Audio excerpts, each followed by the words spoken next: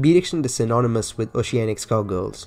It is a staple assist played in the region for years. With it now also having gained prominence across the globe as one of the best assists in the game, I wanted to share some strategies I have learned to help mitigate its strength. This video will mainly cover light and medium Beat Extend. Dealing with Beat Extend has three facets to it: dealing with it on their defense, dealing with it while in neutral, and dealing with it on their offense. In neutral, since it hits so high up, going above Beat Extend is not very reliable.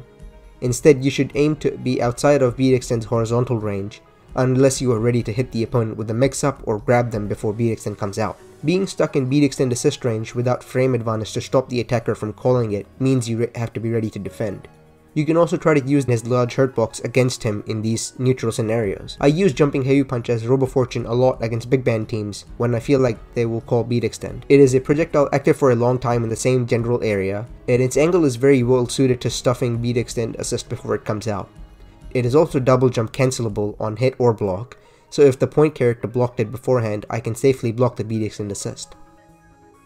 As far as defense goes, Beat Extend is similar to most DP assists such as Up To and Pillar, with a few exceptions. There are three main ways you can try to straight up beat defensive DP assist calls. One is to hit the point character with a high or a low before the DP assist becomes active.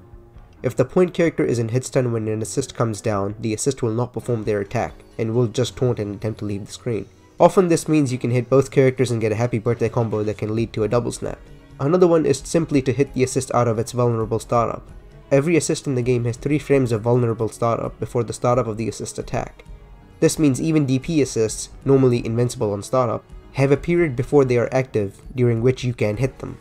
Using multi-hit moves will increase the chances of success here. The final method is to use throws on offense. Most people will call DP assists while down backing, so they can confirm off the assist if it is blocked or get a combo if it hits. So grabbing them before or as the assist comes out is strong. Using throw plus assist can open up happy birthday opportunities as well, especially near the corner. Beat Extend has some nuance to it regarding these points. Light and medium Beat Extends are unique in that they have 5 frames of vulnerable startup before invincibility instead of the usual 3 frames. This makes it easier to meaty them as they jump in before attempting the Beat Extend. Big Ben's hurt box and collision box is bigger than any other character, so I would recommend checking that your happy birthday combos work on X and BB pairs. Notable ones to check in my opinion are Squiggly Big Band, Double Big Band, Cerebella Big Band, and Painwheel Big Band.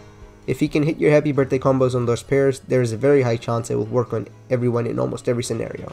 Also aim to make your confirms hit both characters. You don't want to see Big Band come out, get hit, and then because he's so big, drop your happy birthday confirm. Beat Extend is also a serviceable offensive assist. It pulls the opponent out of the corner, allowing for corner cross-ups. Here, note that every character aside from Big Band only blocks 1 hit of the assist while crouching, which has fairly low block stun, varying whether you block the assist standing, crouching, and push blocking or not, gives you a lot of control as to when you escape block stun, and lets you use push block absolute guard and push block guard cancel to help mitigate mix-ups. If you need more information on how to use PBAG and PBGC, check out my video on that. Hopefully this is useful starting information to help deal with such a strong meta-defining assist. Thanks for watching.